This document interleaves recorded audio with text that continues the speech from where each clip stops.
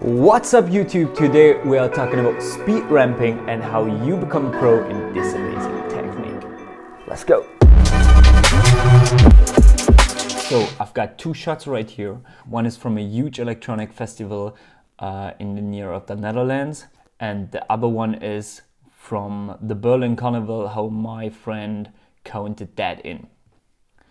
So since the first shot is pretty long, we are going to speed ramping it and making it match to the music.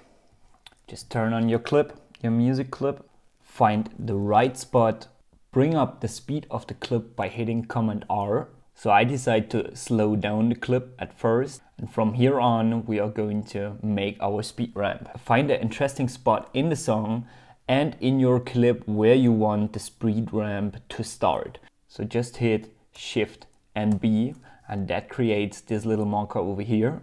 Now you go forward in the clip and search where your speed ramp should stop. So let's say over here. Simply press Shift B to create a second marker. Now you could just drag that marker towards another to make the clip speed up, or hit this little button right here, go to fast, and choose the speed you want. Let's say times 20. All right, now you see those gray boxes over here, they are like a transition box to smooth out the start, like a ramp, like a speed ramp, or just hit it with the new speed. So we are crop them a bit together to make it look more dramatic and more, you know.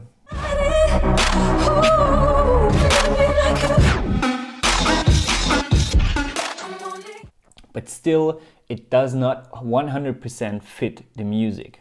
So why is that? Our speed ramping is not perfectly matched on the beat. So we tap this little gray transition zone over here, click on Edit Source Frame, and now we can just drag it where we want the speed ramp to start or end.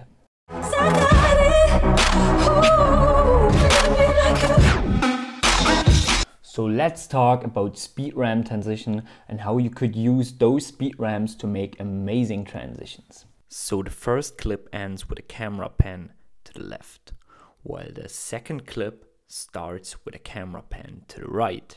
Now, in order to get really smooth speed ramp transitions, make sure that your camera movement from the first shot is matching the camera movement from the second shot. So my first clip ends with a left camera pan, and my second clip starts with a right camera pan. So what we are going to do is we go to the effects panel, we type in flipped, apply that to the second clip, and now our right camera pan actually become a left camera pan.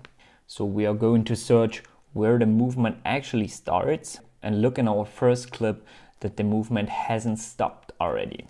Then we go back with the cursor where we want our speed ramp to start, Shift B, and choose fast. Let's try 8 times. Do that with the second clip as well. Go into the clip, say Shift B, fast 8 times, give it a try.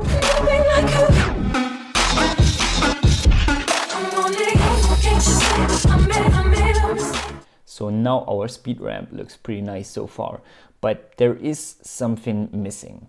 And I would say, let's try motion blur. If you don't know what motion blur is, I'll leave you a link down in the description to my tutorial video about motion blur. You get free motion blur plugins, and I show you what motion blur can do to an amazing speed ramp transition like this.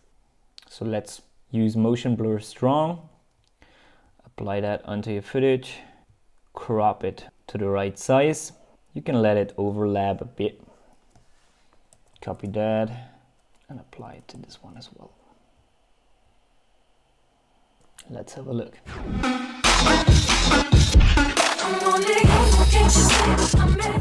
Alright guys, If you liked the video, hit the like button, hit the subscribe button, tell me in the comments what you want to see next, and see you in the next one.